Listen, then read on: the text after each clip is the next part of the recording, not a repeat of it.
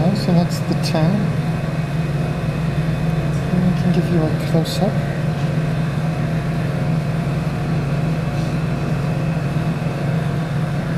That's 25 grams of tin, which is a large excess compared to the molybdenum. And all we're shooting for is the largest amount we can get in the Erlenmeyer and still stir it. So 25 grams is fine, as would be more, or even a little less.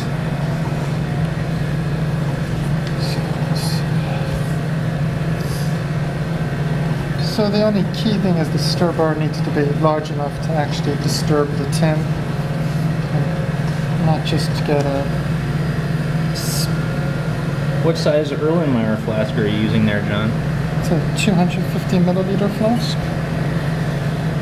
And this is diethyl ether. So we have 200 mils of this.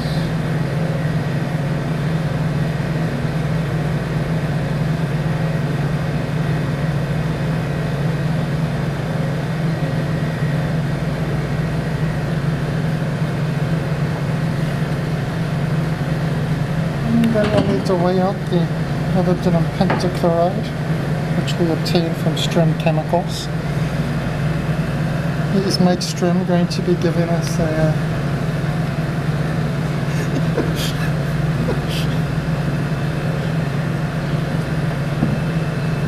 And we're going to want to weigh out between 10 and 14 grams. Quantity for this prep isn't not important, so we're just using a large excess of 10 anyway.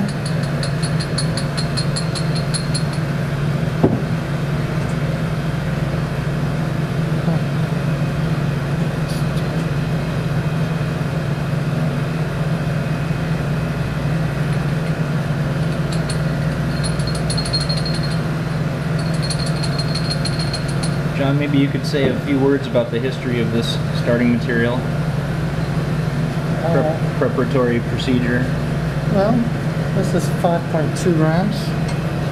The prep was that we're using was published by Poli in the 1990s, and first preparation of this material probably dates back to the 60s.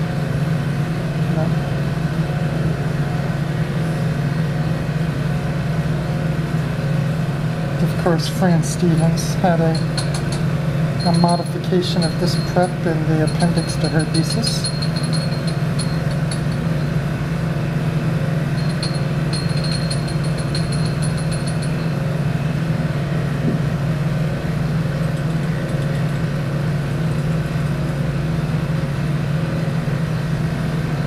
Okay, so it's 4.7, so just shy of 10 grams here. And the addition, we just want to add it slowly, and I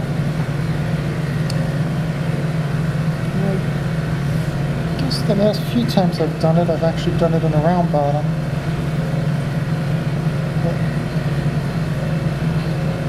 I thought we'd get better colors with an Erlenmeyer if it works just as well. Mm-hmm. And the black moly pentachloride dissolves and gets solvated, so we get the etherate. And then the tin will reduce that to the tetrachloride. And that will be an orange precipitate that we'll deal with tomorrow. And this prep is usually done in about 3 to 4 hours. But I find it's convenient to just stir it overnight and make sure that it's absolutely gone to completion.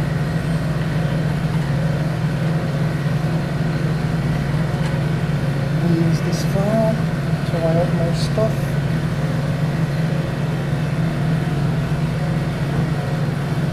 I'm going to add about 2 grams.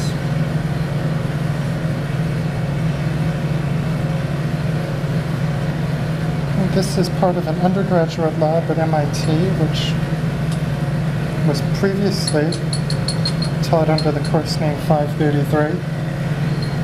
I don't know what the new course name is. Do you? Well, it's part of our whole new set of Eureka modules.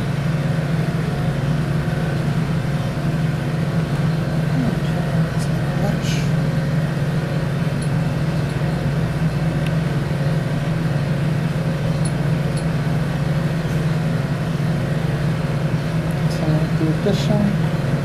Just if I had it this way, you can see it. It's 2.7, so this will be about 12.5 grams. How much have you added already? I think about half, so that's 2.7.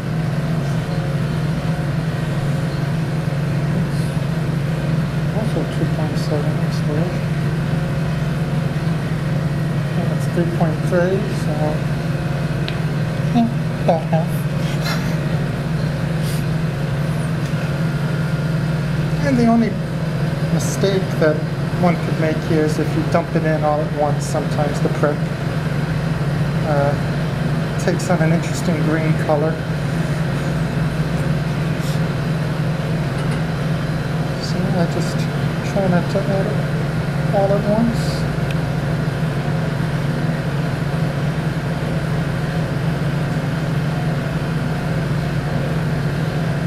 And of course, molybdenum will react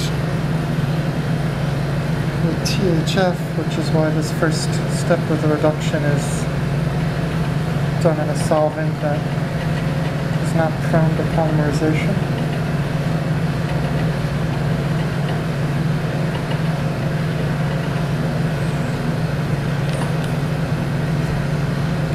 John, can you say a few words about the glove box inside which you're doing this synthesis? And this is a nitrogen-filled glove box.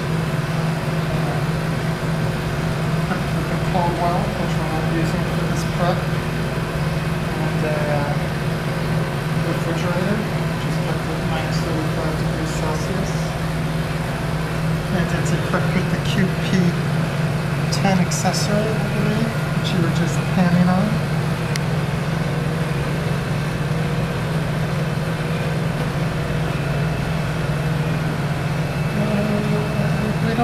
We can focus on the science. Sure.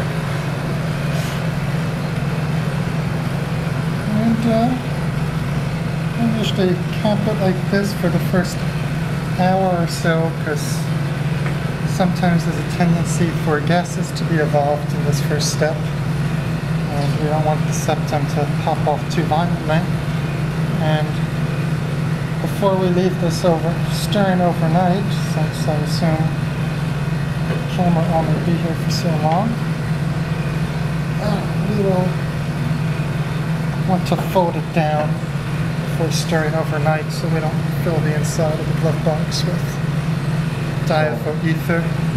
But for now, we're just going to leave it loosely capped, because if it's tightly capped, if pressure does build, more of it builds, and you hear a loud explosion in the room next door.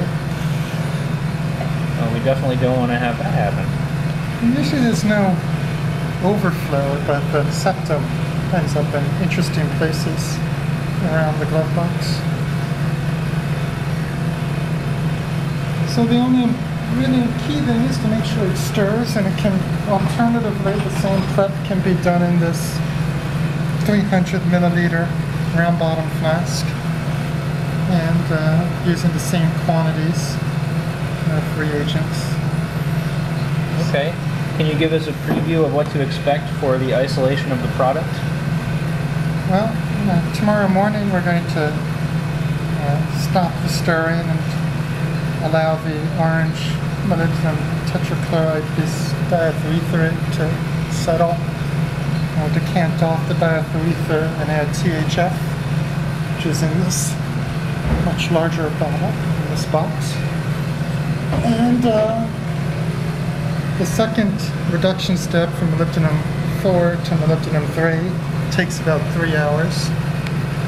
And after that time, we're just going to filter the suspension in such a manner that the tin, which is heaviest, stays at the bottom of the flask. And we'll wash the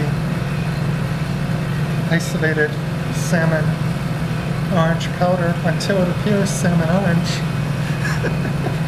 as it usually looks a little bit purplish or blue when it's initially isolated. Okay, John, very good. So that's it for now then. Thank you very much. Thank you. If you'd like, you can get a shot of the... This is a Unix box now. If you notice that it's powered by FreeBSD.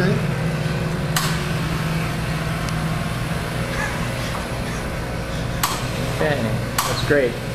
Just for clarification purposes, this box is not computerized. It's an old box and has no integrated computer at all. It's just mechanical.